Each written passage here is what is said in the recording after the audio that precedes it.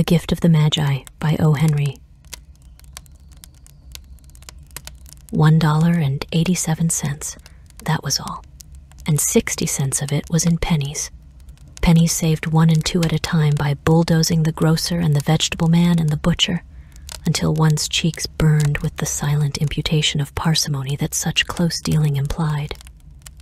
3 times Della counted it, $1.87, and the next day would be Christmas. There was clearly nothing left to do but flop down on the shabby little couch and howl. So Della did it, which instigates the moral reflection that life is made up of sobs, sniffles, and smiles, with sniffles predominating. While the mistress of the home is gradually subsiding from the first stage to the second, take a look at the home. A furnished flat at $8 per week. It did not exactly beggar description, but it certainly had that word on the lookout for the mendicancy squad. In the vestibule below was a letterbox into which no letter would go, and an electric button from which no mortal finger could coax a ring. Also appertaining thereunto was a card bearing the name Mr. James Dillingham Young. The Dillingham had been flung to the breeze during a former period of prosperity when its possessor was being paid $30 per week. Now, when the income was shrunk to $20, the letters of Dillingham looked blurred, as though they were thinking seriously of contracting to a modest and unassuming D. But whenever Mr. James Dillingham Young came home and reached his flat above, he was called Jim, and greatly hugged by Mrs. James Dillingham Young, already introduced to you as Della, which is all very good. Della finished her cry and attended to her cheeks with the powder rag. She stood by the window and looked out dully at a gray cat walking a gray fence in a gray backyard. Tomorrow would be Christmas Day, and she had only $1.87 with which to buy Jim a present. She had been saving every penny she could for months with this result. $20 a week doesn't go far. Expenses had been greater than she had calculated. They always are. Only $1.87 to buy a present for Jim. Her Jim. Many a happy hour she had spent planning for something nice for him. Something fine and rare and sterling. Something just a little bit near to being worthy of the honor of being owned by Jim. There was a pier glass between the windows of the room. Perhaps you have seen a pier glass in an $8 bat. A very thin and very agile person may, by observing his reflection in a rapid sequence of longitudinal strips, obtain a fairly accurate conception of his looks. Della, being slender, had mastered the art. Suddenly she whirled from the window and stood before the glass. Her eyes were shining brilliantly, but her face had lost its color within 20 seconds. Rapidly she pulled down her hair and let it fall to its full length. Now, there were 2 possessions of the James Dillingham Youngs in which they both took a mighty pride. One was Jim's gold watch that had been his father's and his grandfather's. The other was Della's hair. Had the Queen of Sheba lived in the flat across the air shaft, Della would have let her hair hang out of the window some day to dry, just to depreciate Her Majesty's jewels and gifts. Had King Solomon been the janitor, with all his treasures piled up in the basement, Jim would have pulled out his watch every time he passed, just to see him pluck at his beard from envy. So now Della's beautiful hair fell about her, rippling and shining like a cascade of brown waters. It reached below her knee and made itself almost a garment for her. And then she did it up again nervously and quickly. Once she faltered for a minute and stood still while a tear or 2 splashed on the worn red carpet.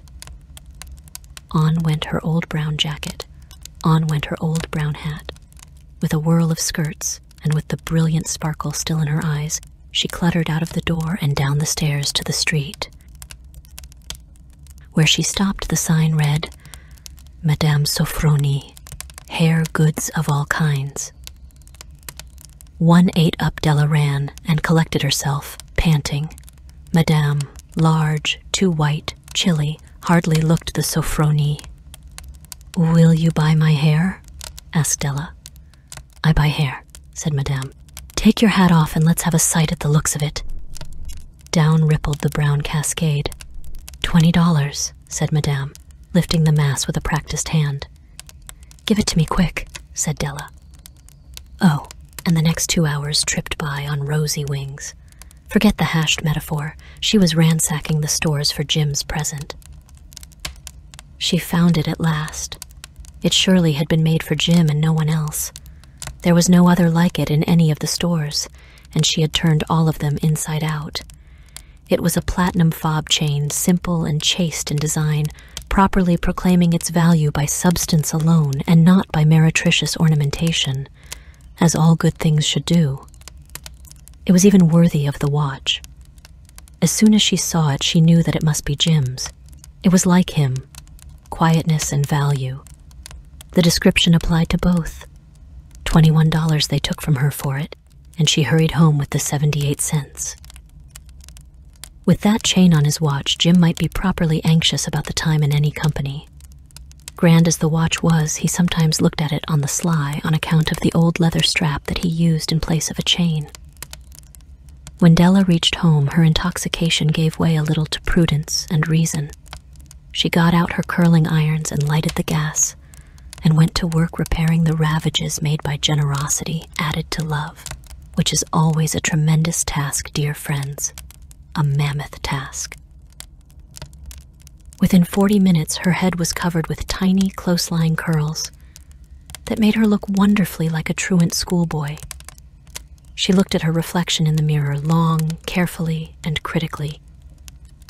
"If Jim doesn't kill me," she said to herself, "before he takes a second look at me, he'll say I look like a Coney Island chorus girl. But what could I do? Oh, what could I do with $1.87? At 7 o'clock, the coffee was made and the frying pan was on the back of the stove, hot and ready to cook the chops. Jim was never late. Della doubled the fob chain in her hand and sat on the corner of the table near the door that he always entered. Then she heard his step on the stair away down on the first flight, and she turned white for just a moment.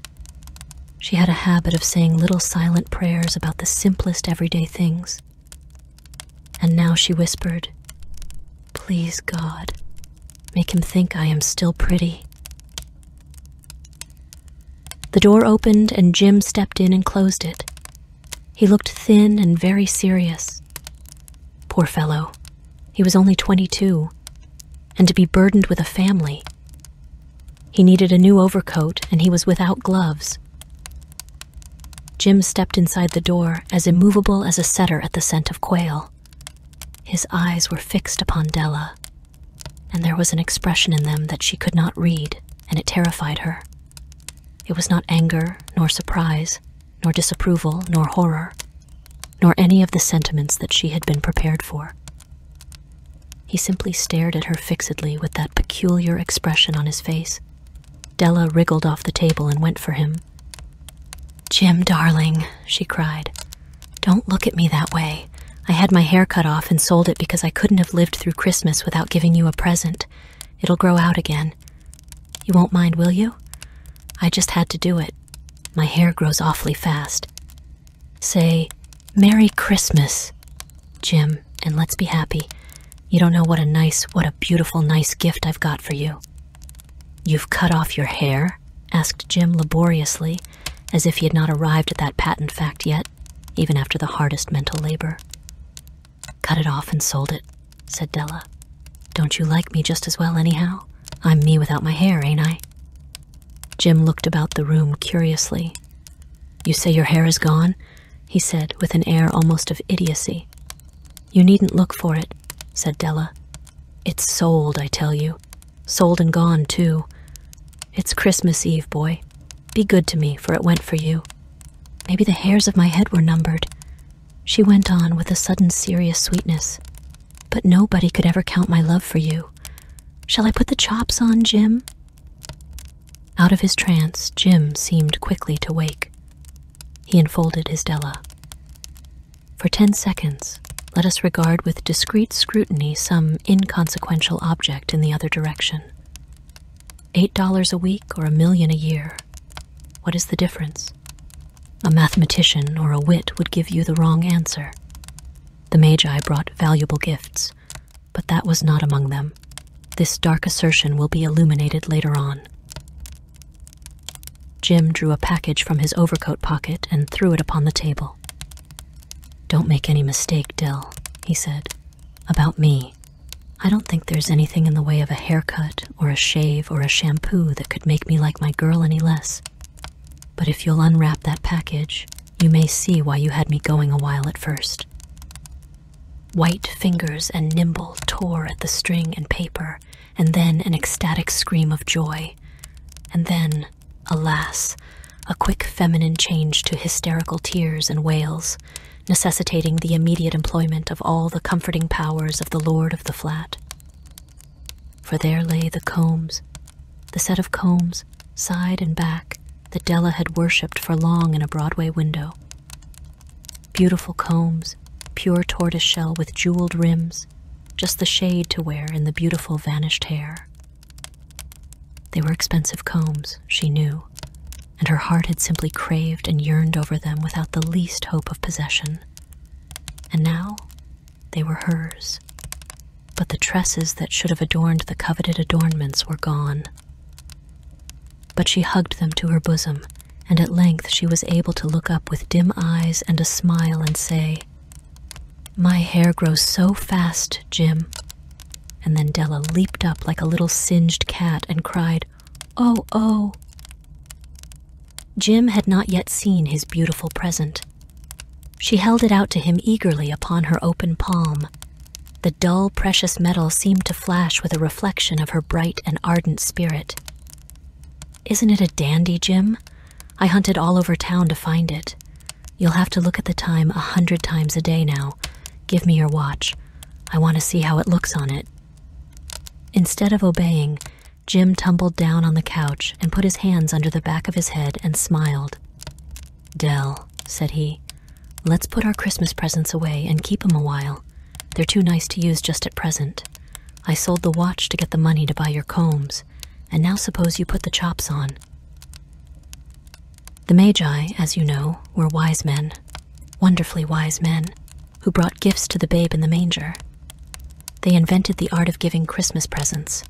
Being wise, their gifts were no doubt wise ones, possibly bearing the privilege of exchange in case of duplication. And here I have lamely related to you the uneventful chronicle of two foolish children in a flat, who most unwisely sacrificed for each other the greatest treasures of their house. But in a last word to the wise of these days, let it be said that of all who give gifts, these two were the wisest. Of all who give and receive gifts, such as they are wisest. Everywhere they are wisest. They are the Magi. The end.